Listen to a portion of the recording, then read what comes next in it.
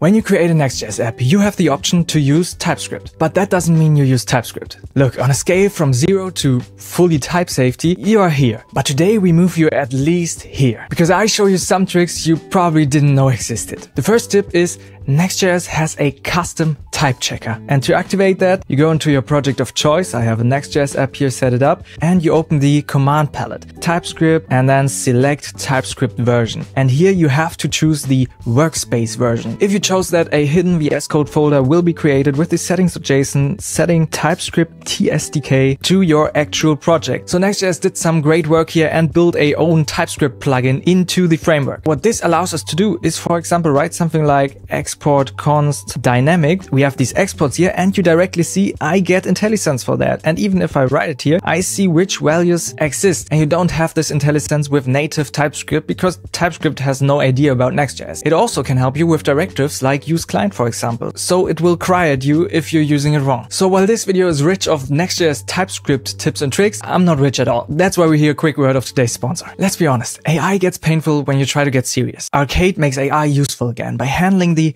hard parts, secure tool calling and authorization. Their team has shipped tons of AI apps before, and you feel that. So Arcade is an AI tool calling platform that strengthens your tool calls and provides you with pre-built connectors and a custom SDK. So if you want to connect your model or agent to tools and MCP servers like Gmail, Spotify or Google Calendar, Arcade sits in the middle as a secure gateway to secure that everything is working correctly and of course more reliably. You can configure things pretty easily, like you can use it in your editor of choice like Cursor for example, or you make use of their client Node.js library which also supports TypeScript. Check out their platform and sign up using the link in the description. Thanks to Arcade for sponsoring this video, and let's move on with tip number 2. Typed routes. Typed routes is also not activated by default, so we have to activate it inside of the Next config. So it's now a stable configuration called typed routes, which you can just set to true. And now we just have typed routes in Next.js. You don't believe me? Let's look into it. I would strongly encourage you to start a build before testing that, because the build is actually generating the routes. Or I think it's also enough if you start the dev server. So now if we use a link, for example, a link to the home page, and we import this link by Next link, of course, you will see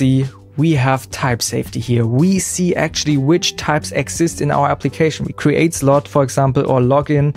These are valid pages here. This is awesome. This gives you just type safety when writing links. But you need to be aware that href is now not taking a string and instead a URL object or route impl. What is that and where is this coming from? Where are our routes saved? For that we go into the Next directory and then we have a subfolder called types, and there it already is, routes.d.ts, and here we have our routes saved. There you see a param map where the routes are basically mapped, and here the types are getting generated, so we have type safety and IntelliSense when passing an href. Let's move on with the next tip, route-aware type helpers. So if we pass props to a page, let's actually go to a different page. Let's go to the slot ID page. So we have a dynamic routing pattern here. And in the page.tsx, I want to get this dynamic slug, this dynamic slot ID. So ignore the errors for now. But what we can do is basically, we don't need this ugly params thing here. We could just write props of type page props. And here we just define the route we're into. And now what we can do is say something like params equals to await props dot params. I mean, you see on the props we have type safety already, and we have to make this component async. Okay, and the even better thing now is we can get the slot ID out of this fully type safe. You see params dot slot ID, so I have a type safe way to get my dynamic slug fields. Nice. And even better, you not only have the params here, you also have the search params here, but the type of that is a record of string and string or string array. Yeah, but it's awesome to get this in a type-safe way, and the header of your component looks so much easier. It's just pretty simple to understand and better than 3, 4, 5 lines of type defining. The great thing is we can even use that in layout TSX, for example. There it is not called page props, so we write props layout props like that, and there we are. And now we can just use props.children. And of course you can do the same for routes. But let's get to the fourth tip.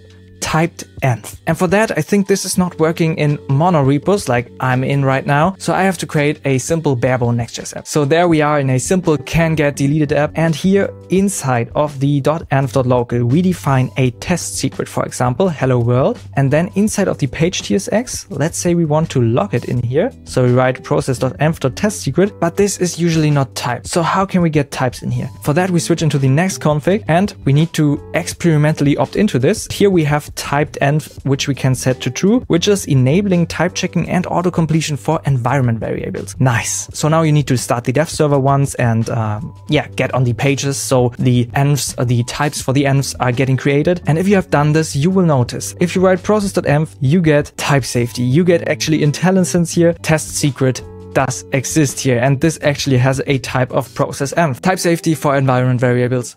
Check. And the last tip of today is just multiple more TS things. I just want to quickly let you know. Your next config can be a TypeScript file because now you have the type next config here. And this means that all the things you can configure in here are type safe. Next thing is if you are using routes, then you have this typical web request and web response objects. Next.js has some better ones here, like next request and next response. Of course, we need to import them from next server. And now we have native, but better version of the native request and response from the browser. So this gives you just a little bit more convenience, better type safety overall, and overall a cleaner access. And that's already it. Thank you for watching until here. You're probably a Next dev, so videos like this one where I talk about Next.js renaming the middleware will be something for you. Or you choose this one where I talk about the new cache components. Thank you for watching and have a great day.